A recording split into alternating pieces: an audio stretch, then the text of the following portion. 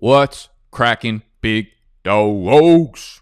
Welcome back to the channel. Welcome back to the headquarters. My name is Nicholas. This is Big Dogs Gotta Eat BDGE Fantasy Football Must-Own Quarterbacks. We're talking quarterbacks. We've done almost no quarterback talk this summer, but today's video, we're going to cover the position entirely and my thoughts on the strategy behind it, as well as some of my favorite guys throughout the drafts. I will preface this by saying all of the leagues that I play in are super flex. All of the leagues that I personally throw down in are super flex leagues, meaning you're starting two quarterbacks in those leagues. Today's video, though, I will cover one quarterback leagues. I will cover super flex leagues. I'll try to just give you the guys that I like that you can probably target in both aspects. But I want to make this a little bit of a strategy video as well, because I do see some trends. I do see some places to squeeze the value out of these quarterbacks. I'm filming this on a Sunday, so we're going to keep the noise to a minimum. Just tuck your shirts in. Stop yelling. Let's eat.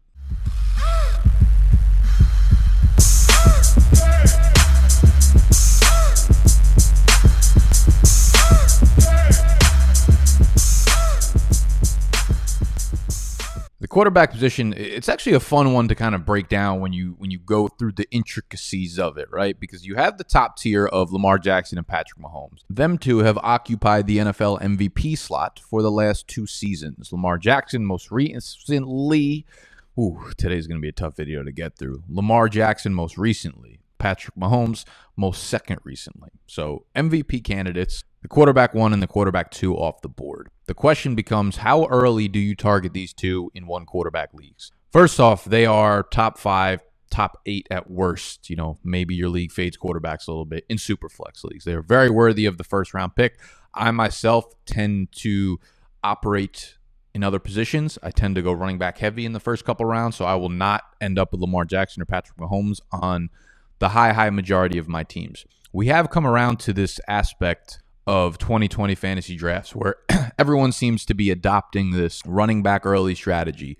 One running back in first round, second running back in the second round. I'm going to do an entire video, I think, on just overall draft strategy, which is basically the Big Dogs Gotta Eat Bible, which I publish every single year in the draft guide, which is about 10,000 words, exactly how to attack your draft position by position. I'm going to do like a light version of that in an actual video.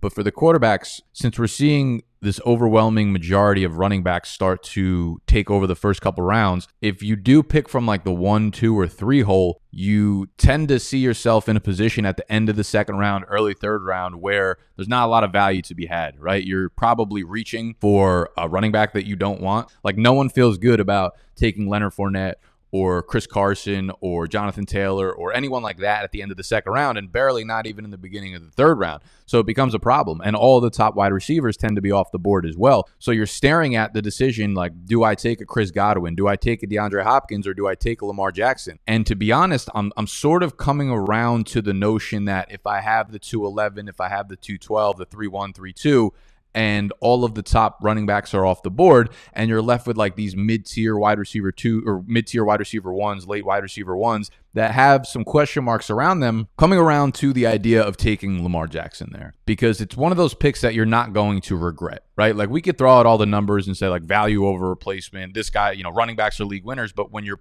at the point where all the running backs that are potential league winners are off the board, we just had a season where Lamar Jackson, in terms of points over replacement value player, was just as valuable as Christian McCaffrey was. Becomes a question like, maybe Lamar Jackson is the right pick. And again, you're not going to regret it. The reason I regret taking Lamar Jackson in the mid to early second round is because I don't want to take a Lamar Jackson over a Josh Jacobs, because those guys are not attainable later in the draft. Whereas if you take a guy like a Chris Godwin there or like a DJ Moore there, not that they're attainable later on in the drafts, but you can get really solid startable wide receivers in the 4th, 5th, 6th round. And you could do the same thing with the quarterback, but Lamar Jackson is a once-in-a-lifetime kind of player, right? Like, he's not someone that we're going to see typically come around and have the sort of weekly upside that Lamar Jackson brings. Like, legitimate league-winning, week-winning upside every single time he steps on the field. You don't see that at the quarterback position too much. So we could throw all the analytics out there, but at the end of the day, I don't think you're really going to hate Lamar Lamar Jackson pick. But if one of the top running backs falls to you, or, you know, if like Tyreek Hill with his hamstring news falls to you at the end of the second round, like you're going to take him over a guy like Lamar Jackson. Lamar Jackson is the unquestioned QB1 here over Patrick Mahomes. In Dynasty, it might be a different story, but Lamar Jackson, I'm okay with there. Otherwise, the rest of the guys start to fade back into that second tier of quarterbacks where you have Dak Prescott, Kyler Murray, Deshaun Watson, and Russell Wilson. And I think there's value to be had here, to be honest with you. I don't feel very strongly about one or the other. What I will say quickly is, for me, you see a lot of Dak and Kyler Murray in like the second tier, and then you see Russell Wilson and Deshaun Watson together in like it's like a 2A, 2B tier. I've done a lot of best ball drafts on Underdog Fantasy, and it's always typically the same thing. It's like Dak and Kyler go off the board in the 6th round, and Deshaun Watson, Russell Wilson go off the board in the 7th round. So it's almost like pairs of two. So you have Mahomes and Lamar Jackson, 2nd, 3rd round. You have Kyler, Dak in like the 6th, and then Deshaun Watson, Russell Wilson in the 7th. And I'm here to say, like, I don't typically like to target mid-tier quarterbacks, but I think that's more speaking to the point of the guys like the Matt Ryans, the Josh Allens, the Drew Breeses, the Tom Bradys, where they don't have the upside that the elite guys do. But when you look at a guy like Dak Prescott, I mean, he threw for almost 5,000 passing yards last year. So he does have the passing upside, you know, an underrated passing upside similar to a Patrick Mahomes. And you look at the other runners, like Kyler Murray, not going to get anywhere near what Lamar Jackson did on the ground, but he'll be the second leading rusher amongst quarterbacks this year, most likely. So a combination of those second-tier quarterback guys present you like a legitimate floor and ceiling argument to Lamar Jackson and Patrick Mahomes when we're talking about end-of-year statistical numbers, right? So I think there's a lot of value to be had in that mid-tier quarterbacks because those guys have kind of separated themselves, showing that they do have parts of their game that can be elite, where Mahomes and Lamar Jackson also post those kind of numbers. And I've made this point many times. Like, if you're in a super flex league, Lamar Jackson, Patrick Mahomes go off the board in the 1st round. A lot of the times you see Kyler and Dak and Deshaun Watson also go off the board in the late 1st round. Like, they're usually 5, 6, 7, maybe 10-ish picks behind Lamar and Patrick Mahomes in a superflex redraft league. But in a one quarterback league, they go 4, 5, 6 rounds later than the other quarterbacks. So I think there's this discrepancy there where we're starting to devalue the one quarterback, high-end quarterbacks almost too much, to the point where I would love to take a Dak in the 6th round. I would love to take a Deshaun Watson or Russell Wilson in the 7th round, especially when the guys like Matt Ryan are going off the board like 1 round later, where like, yeah, he could, you know, he's someone he's been consistent, but not high-end ceiling consistent. Like, he's had like one really, you know, that MVP year. But in terms of like passing yardage and passing touchdowns, like, they fluctuate a lot. I just don't think he has the solidified ceiling that a guy like Russell Wilson has. Pass attempts are down, but he's thrown for 30 passing touchdowns year in and year out. Last 3 years, like, we talk about, oh, touchdown rate has to come down. It's like, nah, Russell Wilson's just really fucking good. So he's going to continue to put up those touchdowns regardless of the number of pass attempts that he has. And, you know, what if they let Russ cook? Pete Carroll came out and he said, you know, we're going to fucking ground and pound and ground and pound. And he was joking about it, but like, eventually he's got to hear the whispers coming into his ear. Like, he's got to be weary about his job, most likely, right? Like, you have Russell Wilson, one of the top quarterbacks of all time, and you are not producing at a level that's conducive of having one of the top quarterbacks in the NFL. So maybe he is going to start hearing us yelling at him and chirping and screaming. Again, I'm not going to yell because it's Sunday, but maybe he starts to hear those whispers and maybe he starts to let Russ cook a little bit. So my strategy, typically, unless I'm in a really tough spot where I have the 211, 212 and there's no one I love on the board, I'm not going to hate picking Lamar Jackson there. Otherwise, I'm fading Lamar Jackson, Patrick Mahomes if there's a guy that I like more at that spot. And then if I'm in a one quarterback league, I'm probably looking to target mid-round positional Daks in the 7th round. Whatever one of those 4, honestly, fall to the 7th round. And I think people are getting like almost unnecessarily high on Kyler Murray. Like, he's being drafted as a quarterback 3 or 4 when all these other guys have already finished as the quarterback 1, 2, 3 in their careers, when Kyler, we're just projecting this massive uptick in volume and efficiency and production, when last year he wasn't really that good as a passer, and they went extremely run heavy over the second half of the year. Once Kenyon Drake came over to the Cardinals turned into the 29th pass heaviest team in the NFL. So they were throwing the ball at the 4th fewest number of times per game. It's not a good thing for Kyler Murray, of course. So I think, yes, you do want to catch the wave before it crashes, and that's true with a guy like Kyler Murray, but I also think there is something to be said when you have all this proven talent around the same draft position that we've already seen do it, and seen do it very, very recently. So I think value is to be had in those second tier, mid-round, 6th, 7th round quarterbacks of the quarterback 1 position, but some people want to fade it. When I look at Superflex, like the way I'm going to be attacking drafts this year in Superflex is I'm more of a quantity over quality type of guy. And obviously you have to put perspective behind quality.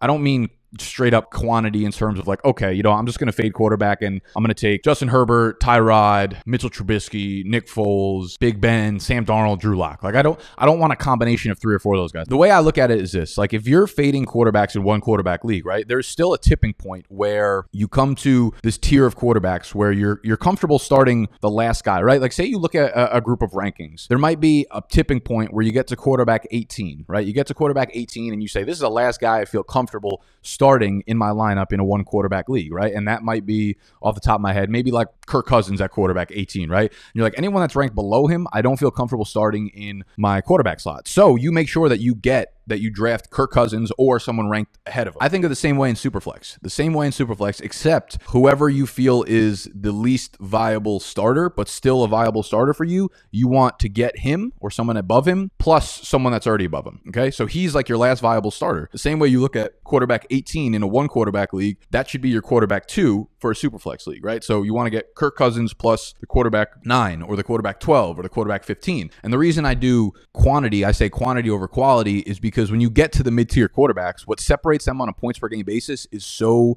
minimal. It's year over year. Like the quarterback 7 to quarterback 17 or 18 discrepancy in terms of fantasy points per game is usually like 1.7 points per game over the course of the year. So why jump up? Why take a quarterback 3 or 4 spots earlier in the draft when you can get a quarterback 4 spots later that's going to give you 1.5 points per game fewer, right? Like the difference between quarterback 8 and 18 is not big. So why spend the capital on quarterback 9, 11, and 13 when you could spend the capital on quarterback 13, 14, and 17, right? A lot less pricey, but probably going to put you up the same production. So it's quantity over quality in Superflex leagues for me, but the quality, there has to be like a reasonable quality metric there, if you know what I'm saying. So that's the way I'm going to be attacking Superflex leagues. And I think like the least viable starter option makes sense when you say it out loud or when you start to think about like what actually goes into that process. The other thing I will touch on though is the league size. That matters. The smaller your league is, the more you can fade quarterback or the more you could let quarterbacks fall in your league because you'll have more options and you'll be able to get them later. If you're playing in a 14 or 16 team league, it's really, really, really important that you get 2 starting quarterbacks. You might want to use your first 2 picks on them. You might even want to use your first 3 picks on them or something like that. But make sure you come away with the first 3 rounds probably with 2 quarterbacks because they're going to go off the board very quickly. And obviously if you're in a 14 or if you're in a 16 team league, at the very maximum, everyone's going to have 2 NFL starting quarterbacks. And that's not going to be the case because someone's going to grab 3 and someone's literally not going to have someone to play in their super flex spot. So the bigger the league, the more value that the quarterback position in itself has. Okay. So that is the overall strategy portion of it. I hope that was helpful to get inside the brain of my fucked up head. If you want to go really deep, like the way I just kind of laid that out for you guys, I do that for every position: quarterback, running back, wide receiver, tight end, in the draft guide. And thanks to monkeyknifefight.com, who is sponsoring the draft guide. All you got to do is go on monkeyknifefight.com to get our draft guide for $10. Literally $10. You're getting the season-long draft guide, which has the Bible, which I've been talking about, for every single position, a breakdown, very thorough, very narrow, like I just did, along with the Rookie Dynasty Kit. You might not play in a Dynasty League, but it's got all the info you need on rookies, their prospect profiles, what we can expect from them in 2020, as well as Dr. Morse's complete injury guide. So any guys that are coming into the year with a little bit of an injury designation, we've got the write-up. We've got real context. We've got doctors who know the injuries and can tell you what the timetables are. So we've got a whole shitload of information within the draft guide: rankings, printable draft day cheat sheets. We've got our sleepers, undervalued, overvalued, do not draft list, all that shit. So if you head over to monkeyknifefight.com, you deposit $10 or more using the promo code BDGE. Make sure that if you're a first-time depositor, you use the promo code BDGE. You play a game of $2 on their site, okay? Once you play the game of $2 on their site, they will email me letting me know that you did it, and then I'll email you with instructions to access to the draft guide. It is the single best value in fantasy football right now, but let's talk about some values at quarterback. Now, I know I said I was fading the mid-range of the quarterback position, and I probably still will do that. But if there's one guy I will be targeting this year, it is Carson Wentz of the Philadelphia Eagles. If you look back just a couple of years ago, Wentz was like that elite climbing quarterback that we thought was going to stay in that top range of fantasy quarterbacks. Back to 2017, he finished as the quarterback 3. Over the last 5 years, that quarterback 3 finish would have been good for quarterback 2 in every one of those years. In 2015, he only would have trailed Cam Newton. In 2016, only Aaron Rodgers. In 2018, only Patrick Mahomes. Last year, only Lamar Jackson. And this is a stat I got from the Roto Underworld podcast from Matt Kelly, which is insane. Carson Wentz is the first quarterback ever ever to throw for 4,000 yards in a season where there was no wide receiver that went over 500 yards. Like, put that in perspective, how hard that is to do. That's like a running back running for 12 or 1,300 yards with the dead last ranked offensive line. Or flip it, it's like a wide receiver going for 1,000 yards when his quarterback threw for 2,800 yards or something like that. Like, it just tells you how good this guy was despite the shit show that was surrounding him. I truly, they've been trying so hard to get this deep threat on the outside, and I forget, someone put up a great video on Twitter the other day explaining how big the addition of Jalen Reagor to this offense is going to be. They've been trying so hard to get that deep threat to unlock this offense, whether it was Mike Wallace or whether it was Deshaun Jackson. I don't even know if Mike Wallace is actually on their team. I might have just made that up. But they've wanted Deshaun Jackson to be this thing. And I really think Wentz was in for a monster year. Same with Deshaun Jackson last year had he stayed healthy. 8 for 154 and 2 touchdowns in that first game. Like, they were going to make beautiful, beautiful babies together. By midseason, Greg Ward became the wide receiver 1 in Philadelphia. Now we have 2 legitimate field stretchers and really good wide receivers, Deshaun Jackson and Jalen Reagor. You have Dallas Goedert and you have Zach Ertz. So Goddard's dealing with this hairline fracture in his hand. He's supposed to be fine by like next week. And you have Miles Sanders in the backfield. Yes, Miles Sanders dealing with the leg injury. We still don't know any seriousness of it. We don't even know what it is, but they say it's not serious. We'll have to monitor reports on that. The other thing, though, from the passing game, if Miles Sanders somehow misses time or gets re-injured or something like that, that's going to mean more passing work for Carson Wentz. They're not going to run the ball at a high rate, and they're going to use Boston Scott in the passing game. Like, no matter which way you turn the pieces, it's wheels up for Carson Wentz this year. And the last thing I think we should note about Carson Wentz is like his underrated athleticism. And this is a tweet that I tweet out yearly, and I try to update the thread. Of the 18 quarterbacks that have finished as a top 3 fantasy quarterback over the last 6 years, 12 of them, so 67% of them, had at least 3 rushing touchdowns. The average was 4.5. Of the remaining 6, 4 of them rushed for at least 265 yards that season. So only 2 of the top 3 fantasy quarterbacks over the last 6 years, so 2 of the 18 quarterbacks, didn't have at least 3 rushing touchdowns or 265 plus rushing yards. So you need to have that at minimum to be in that top 3 fantasy discussion. And in 2017, Wentz ran for 299 yards in 13 games. It is right there. The ceiling is very real for Wentz. If he could do what he did last year with almost no weapons, no downfield weapons. Like, yeah, Sanders is good, Ertz is good, Goddard's good, Greg Ward is good. All those guys' average depth of targets were like 3 yards in front of the line of scrimmage. Now he's got people to actually throw the ball to downfield. That's going to be all the difference maker that he needs in terms of his passing yardage production. So if there's a mid-round guy I'm targeting, it is Carson Wentz. Now, if you're in the middle rounds of your draft,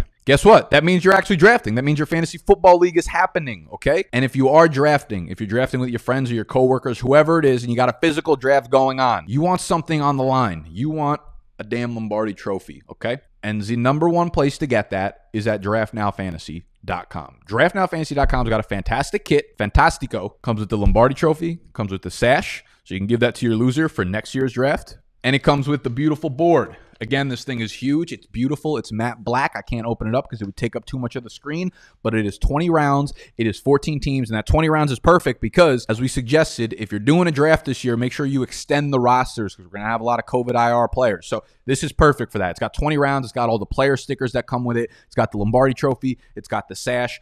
It's the pristine, perfect kit for your draft on draftnowfantasy.com. It is $70 for the kit. It might be like $67 or some shit for the kit. But when you use the promo code BDGE, you're getting 10% off plus free shipping. So that 70 comes down to 60, divided by 12 people in your league. And guess what? It is $5 a person. Get everyone to throw in $5 on top of the $50 or $100 buy-in, and now you got a trophy. Now you got a draft board, you got the player stickers, you got the loser sash. That's it, baby. DraftNowFantasy.com. Use the promo code BDGE, and you will not regret it. I promise you. If you're a commish, you'll be looking like a fucking Don. If you're a league member, you're commish. We'll very much appreciate you throwing the words to him. DraftNowFantasy.com, promo code BDGE.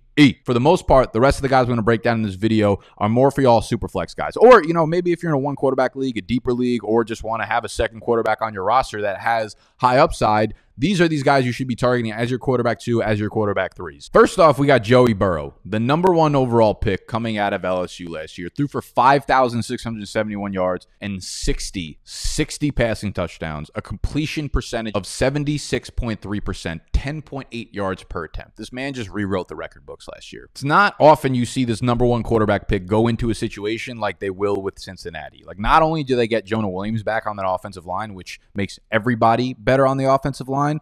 But he's got a ground game with Joe Mixon. He's got pass catchers with Joe Mixon, Gio Bernard, John Ross, Tyler Boyd, A.J. Green. And if you want to throw T. Higgins in there, obviously there are some health situations going on between Higgins, Green, and John Ross. But realistically, outside of Boyd, we just need like one or two of those guys to stay healthy. Auden Tate is more than good enough to supplement as a third wide receiver, especially someone in the red zone. And if we start looking at some things from people on Twitter that are way smarter than me, you just look at what he did last year. Joey Burrow's accuracy rating was out of control. Deadly accurate on short throws, on intermediate throws, and on deep throws. Literally putting the butter in the breadbasket. Another tweet straight from Brett Coleman, one of the best film breakdown guys on YouTube right now. Make sure you subscribe to Brett. Among all 17 draftable quarterbacks in this class, their average passer rating under pressure was 80.3, and their average drop in passer rating from no pressure to under pressure was negative 30.2. Burrow is the only quarterback whose rating went up under pressure from 137.4 to 143.2. Going off the rushing accolades, Joey Burrow is a very good athlete. He's rushed for over 350 yards in each of the past 2 seasons and has 12 rushing scores over those last 2 years. This dude is going to give you a really, really nice floor on the ground as well. That's like an extra 1.5 to 2 fantasy points per game right there, and that's the difference between quarterback 20 and quarterback 12, or quarterback 17 and quarterback 7. Like, Joey Burrow's leap is ready to be made right now. 10 years ago, the idea of a rookie quarterback throwing for more than 4,000 yards seemed a little bit absurd, but not anymore, man. Burrow's probably going to flirt with that line. Given the likelihood of the Bengals and what their trailing rate is probably going to be this year, he's going to have a lot of volume, a lot of pass attempts. The volume in the passing game should be enormous. They were a team that ran the single most plays in the NFL last year while trailing, 495. Burrow's going to be like Aaron Rodgers light in a sense. Burrow's someone that's probably statistically, fantasy-wise, going to throw up a lot of the same numbers at the quarterback like 10 through 16 is going to, that you can draft later on than those guys. So we love Joe Burrow. I love Derek Carr, man. I talked about yesterday a little bit on the show. I just think Derek Carr is such a sum of his parts quarterback, man. Once you're getting to these mid-tier guys, once you're getting to the guys who are the quarterback like 8 through 20, what's going to separate them is probably their supporting cast, what the team around him can add to his game. And when you look back at last year, when you look at what Derek Carr did, 4,055 passing yards was 8th in the NFL. Number 9 in overall red zone attempts. Most importantly, protection rate. Number 1 in the NFL. His offensive line blocked for him like he was their newborn child, okay? The sum of his parts. What I mean by that, you have the holy trinity here. The offensive line, the running game, and the weapons. He's got all 3. There's no holes in this offense outside of what you would probably call Derek Carr. Now, Derek Carr was deadly accurate last year. 2nd in true completion percentage. 3rd in play action completion percentage. Number 5 in clean pocket completion percentage, which is huge when you have the number 1 offensive line pass blocking for you. Accuracy rating, number 3 overall, number 10 in adjusted yards per attempt. Really, in most statistical categories when it comes to accuracy, Drew Brees was the only NFL quarterback last year that was more accurate. Of course, that comes at the expense of deep balls, taking shots, but Jay Gruden's come out and said he wants Derek Carr to take more shots down the field this year, and Derek Carr is not a guy who is inaccurate down the field. Like, he is ranked very highly in terms of deep ball completion percentage, or deep ball accuracy percentage, I should say, per PFF, when he is throwing the ball deep. So the volume is not there, but on a smaller sample size, when he does throw it down the field,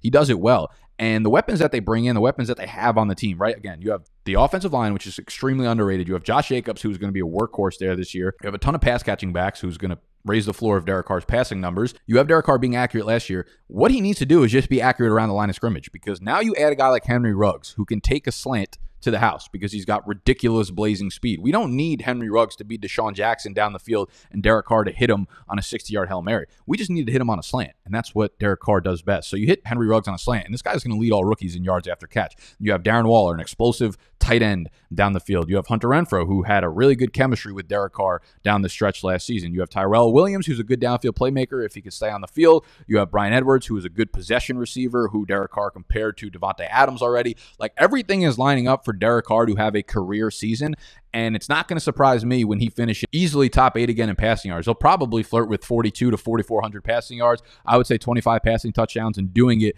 in a very efficient manner. I think there's a ceiling, but more importantly, I think there's a really high floor for someone that you could draft at like quarterback 25. So I love Derek Carr. I'm drafting him everywhere in every best ball draft I have. He's probably my most high-owned quarterback right now. Derek Carr. Can't believe I'm fucking saying this out loud, but he is a must-own quarterback in 2020 fantasy football. And so is Gardner Mustache Minshew. Who would name their kid Gardner? That's such a weird fucking name to name somebody. We're going to name him Gardner. Honey, what'd you do this morning? I gardened a little bit. It was fun. I had a good time. It's something I love to do, and I love my son, so we're going to name him Gardner. So by all intents and purposes, like, Gardner Minshew was awesome as a rookie last year. Of course, he has his ups and downs. I mean, he's a 6th-round rookie pick who was thrown into the fire out of nowhere. 21-6 touchdown to interception ratio. If your team had a quarterback that did that in their rookie season, you would be hyped. But because he was a 6th-round pick, because he's a little questionable in terms of like his wild personality, people are wilding out on him, and they're just like, I don't know about Gardner Minshew. He's not that accurate. We don't love him. 21-6 touchdown to interception ratio. Shut your mouth. Set franchise records for a rookie in passing yards, 32-71, and those touchdown passes, 21, was a franchise record. What I love is this underrated ground game for Gardner Minshew. 344 yards on the ground, 0 rushing touchdowns. Why does that get me excited? Among quarterbacks, that ranked 5th. 344 rushing yards, ranked 5th among quarterbacks last year. Of the quarterbacks that ranked above him, 1, they all played in more games than he did. 2, they finished with at least 4 rushing touchdowns. They had 7, 4, 9, and 7. Gardner had the yardage. He was the only one that finished with fewer than 4 rushing touchdowns. He had 0. So for the discrepancies in what he might do in terms of like pulling back this year with passing touchdowns and passing yardage and efficiency, he's going to make up for it with rushing scores. I love the fact that we have a true number 1 now in DJ Chark, dishing Justice Chark, and now we have Laviska Shenault coming in, so he has a great line of scrimmage wide receiver too that can make plays for him and go up and get some yak for him.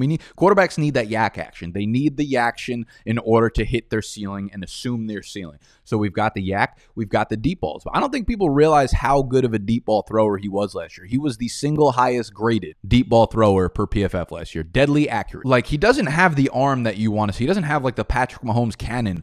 But I'll tell you what's far more important than being able to throw the ball 60 yards down the field, 80 yards down the field. It's being accurate on 80% of your passes downfield. Put it in the basket for DJ Chark to grab it and continue running with the ball. Being accurate 20, 30 yards down the field is so much more important than physically being able to throw it 40, 50 yards down the field.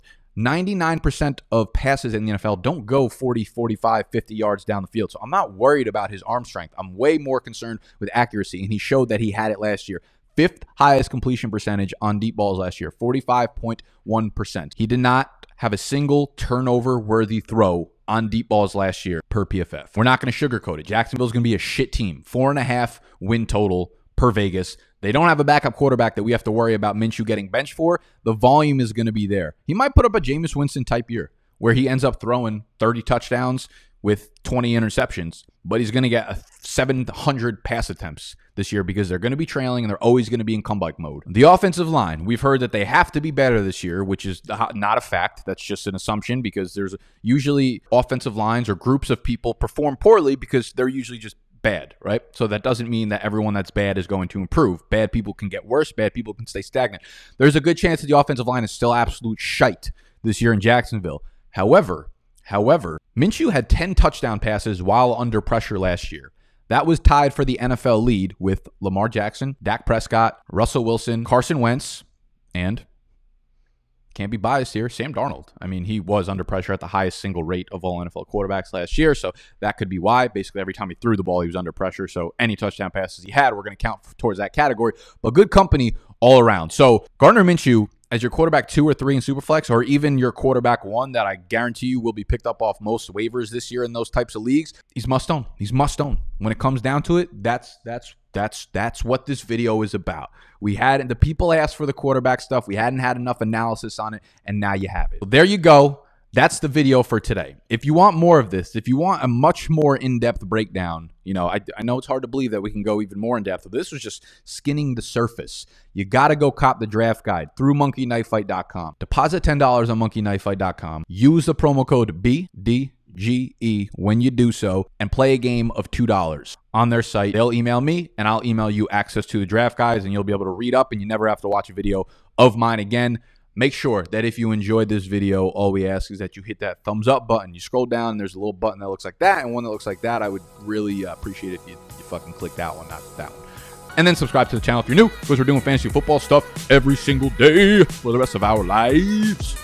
and put the notification bell on. I don't even know how to do that, but apparently people say that, and I feel like I should say it. That's all we got for you today. I will see y'all tomorrow on Bunk Bed Breakdowns, BDGE's Dynasty Show, but we've been doing a lot of redraft stuff this month of August. But thank you for joining me. Peace.